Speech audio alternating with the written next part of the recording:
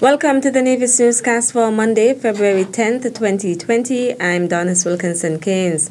Notice has been given and the order paper circulated for a sitting of the National Assembly on Wednesday, February 12th, 2020 at the National Assembly Chambers at Government Headquarters in St. Kitts.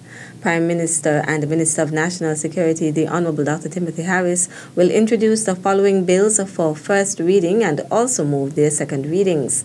The Cannabis Bill 2020, which seeks to establish the Medicinal Cannabis Authority in order to provide for the lawful access to medicinal cannabis as an alternative treatment for persons who are suffering from a qualifying medical condition, and to provide for a comprehensive licensing scheme to regulate the cultivation, supply, possession, production, and use of medicinal cannabis.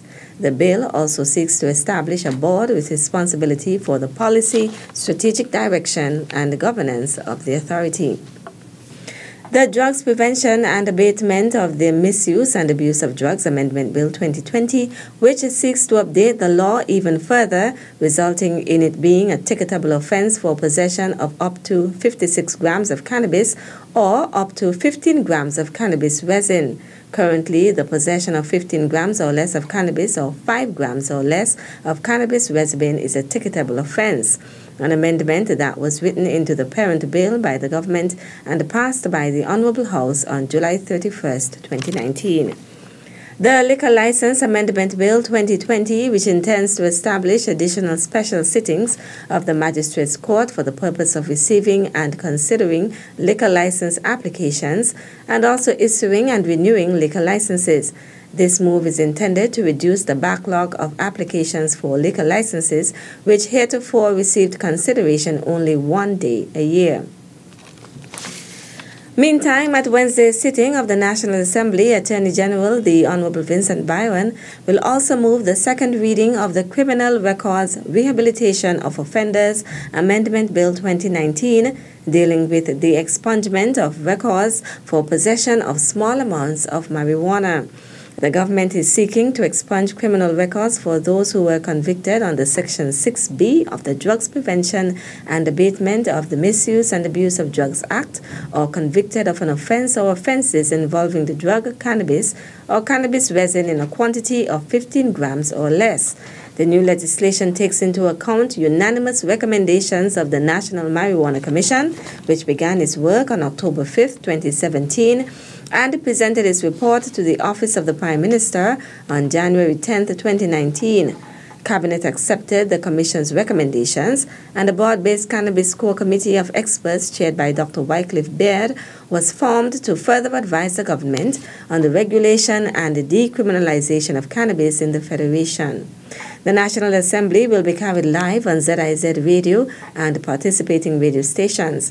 It can also be viewed live on TV, Channel 5 in St. Kitts and Channel 98 in Nevis, or via live stream at www.zizonline.com. Copies of the bills can be found on the website of the St. Kitts and Nevis Information Service, sknis.kn. 16 persons who recently retired from the public service were recognized for their years of service to nation building at an awards ceremony and cocktail hosted by the Ministry of Education, Library Services and Information Technology on Saturday, February 8th. Permanent Secretary Kevin Barrett gave the welcome remarks, noting that the event was an occasion to show gratitude, love, and respect to the honorees. This group of people, through their varied areas of service, they have carefully crafted, they have spent long hours in molding and shaping, sometimes out of children where no one else saw possibility. But they have helped in making possible every conceivable profession across Nevis today. This distinguished group of individuals has intelligently and skillfully finessed and unraveled the combination to the true potential of thousands of youngsters, often through the most delicate of methods and sometimes through firmness and bronze, yet always, always through love and care. The honorees were Merle Brooks, Merrill Carbon, Carmelita Lee, Vera Maloney, Erlene Maynard, Gail Mills, Eileen Mills, Jackie Mitchell, Cleveland Williams, Palsy Wilkin, as well as Lornette Quilly-Connor, Stoddard Daniel, Sheila Drew, Tracy Maloney, Pamela Pemberton, and Judy Paris Rollins. There are many persons here who would have had a big impact on me and on so many of the other people coming up here on the island of Nevis. And somebody once said that a small thank you goes a very, very long way. So we here in the Ministry of Education thought that it would be very important that when persons have worked hard and they have contributed, and education is one of those places where you really contribute to bringing the future along, to teaching our children, to raising our children, and to making generation after generation into the people who they are. So it is important that we say a thank you to all of you. Junior Minister of Education, the Honorable Troy Liburd, as well as Premier and the Substantive Minister of Education, the Honorable Mark Brantley, presented tokens to the honorees. I am grateful to be here on this day, at this time, at this inaugural ceremony, to make a commitment that we ought to do this every year. And so we'll have to find the resources somehow. But it is important that we say to all of our people that you matter, that your contribution matters.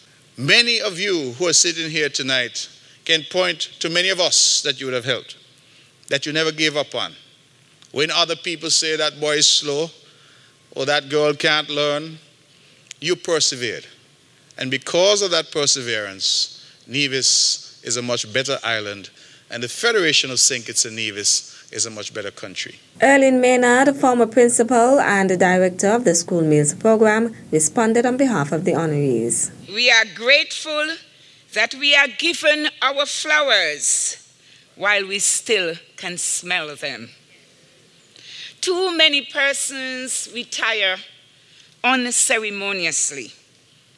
Therefore, this expression of gratitude is a step in the right direction. Finally, retirees, as we continue our journey, remember, we have retired, not expired.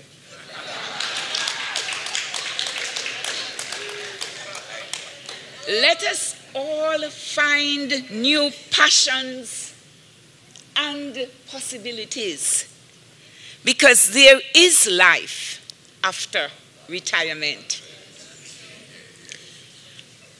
May God give us all good health as we continue to build Nevis, because I still think that I am still a work in progress, and I can still serve my nation and my young people in some shape or form.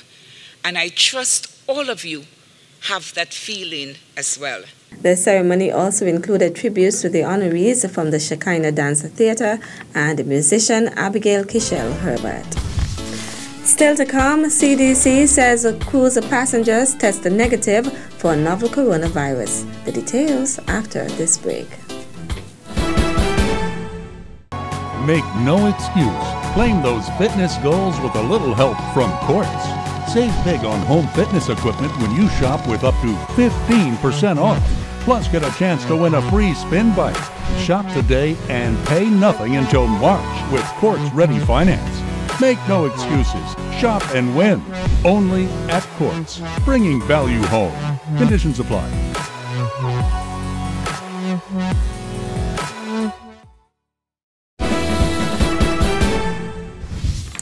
Welcome back. The following is a press release issued by the Federal Ministry of Health. An announcement was made late Saturday night, February 8th, by Phil Murphy, Governor of the State of New Jersey, USA, that testing by the Centers for Disease Control, CDC, confirmed that the passengers on board Royal Caribbean Cruise Line's Anthem of the Seas did not have the new coronavirus illness. This confirmation debunks social media postings over the past few days that the cruise liner, which docked in New Jersey on Friday, February 7th, after a 12-day Caribbean cruise, whose itinerary included St. Kitts and Nevis, had on board a dozen passengers with the novel coronavirus. The Federal Ministry of Health wishes to advise the public that Anthem of the Seas visited St. Kitts and Nevis on Monday, February 3rd, as the final leg of his 5-port cruise, which also included stops in Puerto Rico, St. Martin, Antigua, and St. Lucia. By the time the vessel docked in New Jersey on Friday, February 7th, some 27 passengers who were Chinese nationals were subjected to exit screening by the CDC and local health officials. 4 of these passengers were admitted to University Hospital in Newark, New Jersey for further testing. These tests were all negative for the novel coronavirus. This means that no one on board this particular Anthem of the Seas voyage is known to have the new coronavirus. The ministry further advises that it was also on February 7th that Cruise Lines International Association confirmed that Royal Caribbean Cruise Line and all cruise line members have strengthened the pre-boarding screening of all cruise vessels. The association assured the public that passengers and crew who have traveled from ports in China, Hong Kong, and Macau within 14 days would be barred from cruise ships. The press release says the Federal Ministry of Health continues to monitor ports of entry in St. Kitts and Nevis in order to reduce the health risk to our citizens and residents. The ministry remains in close communication with the Caribbean Public Health Agency, CARPA, and other regional and international partners. The public will be updated on the new coronavirus outbreak as often as may be required. The following is an advisory from the Nevis Electricity Company Limited, NEVLEC, regarding scheduled power outages for February 11th and 13th. NEVLEC wishes to advise customers from Rollins to Stony Hill, including hard times, that there will be an outage on Tuesday, February 11th, 2020, from 9 a.m. to 2 p.m. This is to facilitate the relocation of high-voltage conductors in hard times and a transformer in Stony Hill. NEVLEC will also take this opportunity to complete the tree trimming in the aforementioned areas. Meantime, NEVLEC also wishes to advise customers from Eden Brown to Libert Hill via Butlers that there will be an outage on Thursday, February 13th, 2020 from 9 to 11 a.m. This is to facilitate maintenance work to the high-voltage lines in Maddens. NEVLEC wishes to apologize to its customers for any inconvenience caused due to these interruptions. That's it for this edition of the Nevis Newscast. On behalf of all of us here at the Department of Information, thank you for viewing.